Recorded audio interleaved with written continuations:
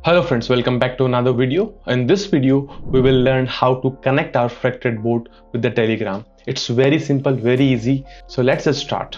Okay, so what we will do, we will first take a copy of the file. So we should always take the backup of the original file. Okay, I need to enter comma here. Okay, let's verify that we have taken the backup. Yes, we have. Okay, now I will open the file config.json and I will go to Telegram section. So here you can see that by default it is false. So what I will do, I'll just make it as true, and in token ID and chat ID. So this we will get from the Telegram. So what you can do, you can just connect to that web Telegram. So I'm here and you search here the bot father. Okay, so click on start and here you can click on new bot. So once it is started, so you can give it as a that Freqtrade 1 demo. Okay, so you have to add a bot name here, means it should end with the bot. Okay, so I will give it as Freqtrade 1 demo bot. So okay, we have got the token access here, and in order to get the chat ID, I will search here as the get ID bot. This is a bot. Okay, so here I click on start and we also have the chat ID here, right? So I'll copy this chat ID here and paste here. And regarding the token, so token also I can go here and I can copy and paste this token in my configuration file. Okay, so this is the token. Okay, now we are done, but what we can do, we can add few more things here, right?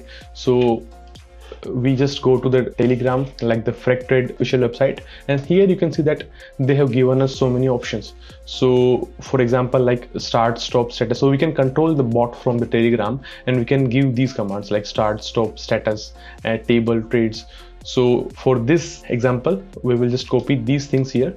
So this keyboard I will copy here and I go to this section and click enter, paste. Okay, so I'll just align here a little bit.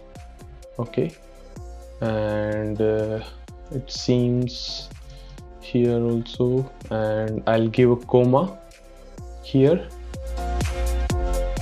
and here also a comma, and it seems all okay. So now we can just save and close, and I will just docker compose down.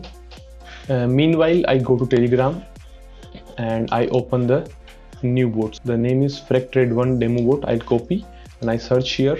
So this is my new bot here. I click on start here. So okay, so let's wait here.